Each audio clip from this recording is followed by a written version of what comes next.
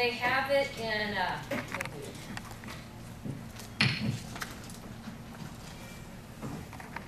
with like hungry. Hungry I come to you, for I know you're satisfied. That's just 4 chords.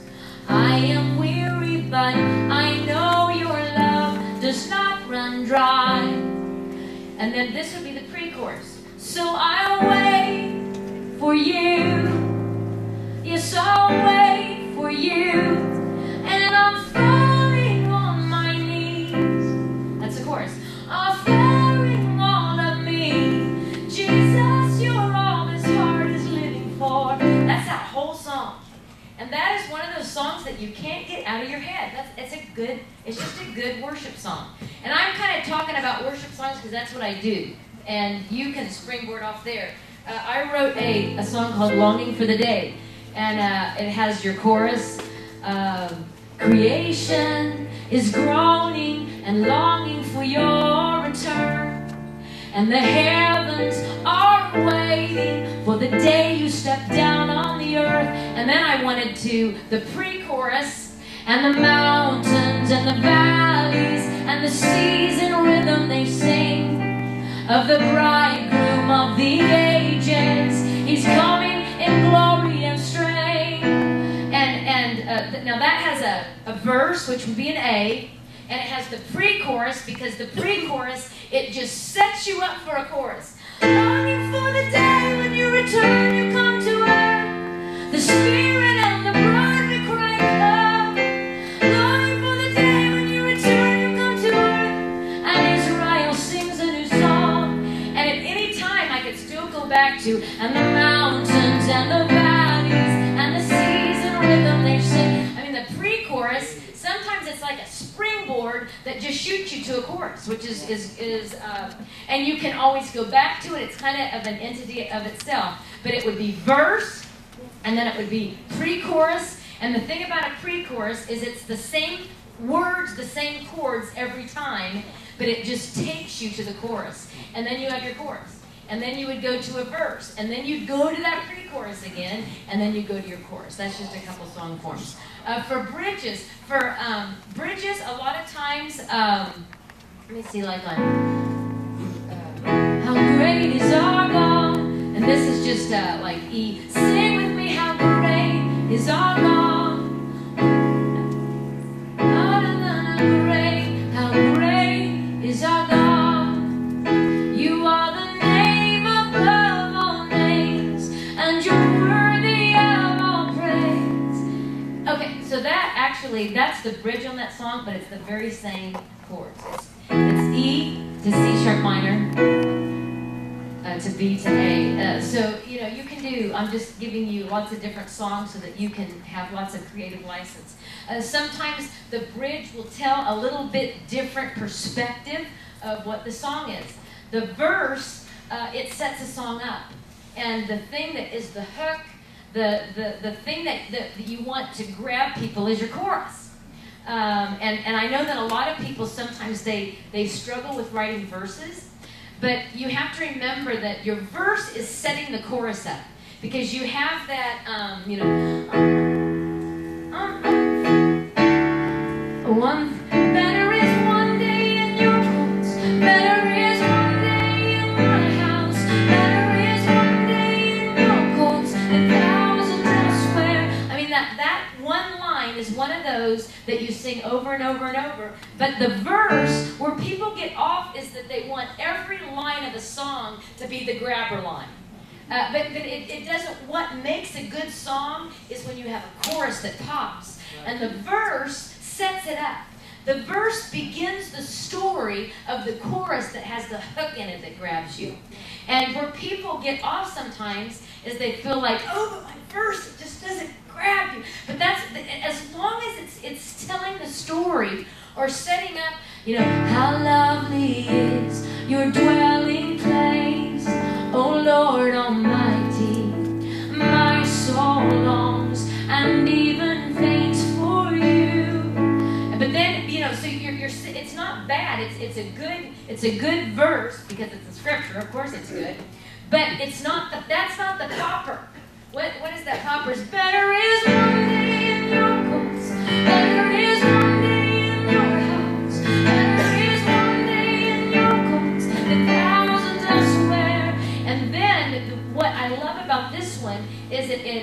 song seems to kind of stair-step because you have the verses that are really good, and then to me, it's a great chorus because you can't forget it. And literally, you can hear that chorus, and you can remember it. Better is one day in your courts, better is one day. But then what I love about it is the bridge. It kind of takes you up a little bit more. It goes to the minor. My heart and flesh cry out for you, the living God. Your spirit's a water for my soul. And it takes on a different kind of a form. How many of you know that song? Well, it just takes on a little bit of kind of a song. They kind of bring the toms in, and it goes kind of minor. And I love to do that with bridges. But you can do anything. But a bridge to a song, you don't have to have them. But it just tells a different perspective. If you're in major, it might be minor. But it's just, it's not your typical verse. Because you have your verse, you have your chorus, you have your verse, your chorus, and your bridge is that thing that's just that little bit extra. And some songs don't have them. Some songs have, like your first line might be the hook. When I wrote Paint Your Picture, it doesn't really have a chorus in it. It goes, pick me up like a paintbrush, God, dip it in the colors of my life, and paint your picture, Father, and fashion a heart that is wholly yours. There's no chorus. It's just, and that's my creative license. I get to do that. It might be, and write your name in the clay, and sign your name on the picture, because there's lots of creative, poetic licenses, but so you get to do whatever you want, but make yourself do it all. I mean, I want to give you some homework. Like, I want you to, like, you can open the Psalms and write a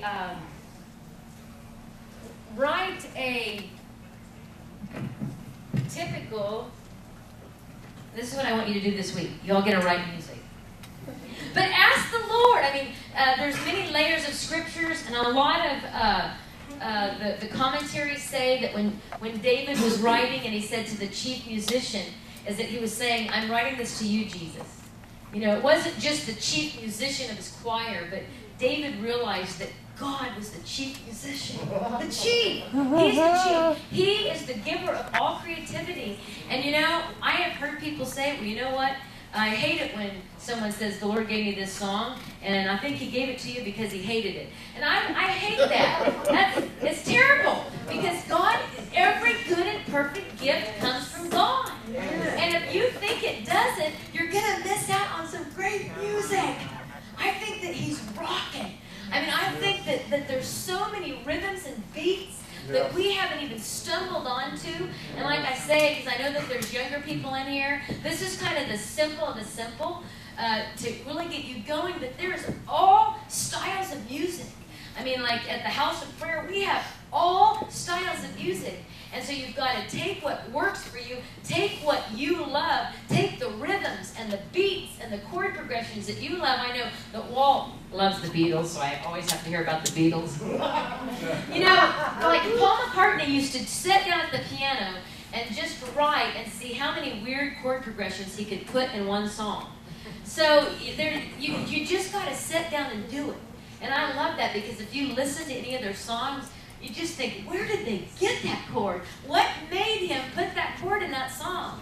Well, he was sitting at the piano going, I'm going to put, A7 in the key of, G sharp, whatever. But the key is to just start doing it. But I want to give you some homework. I want you to just make yourself and use the Psalms as your words.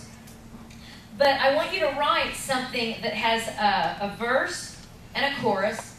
So basically verse and chorus, that's one. And then I want you to write something that has a verse and a chorus. And the A always means verse. The B always means chorus. It's just song form. And the C always means bridge. So I want you to do that. And then I want you to write some songs tell a story. You know, that's it. I want you to write a story about your life. I mean, write a song about you. Because that could even be in this kind of a format right here. You know, it could. I wrote this song that I wrote for my dad, and he loved country music, and I wrote this song about his farm. And I love it, and I started singing, I went back to the old farm and took another look around. It's still holding that old charm and the old familiar sounds, the birds singing, and I can hear the creek flowing by.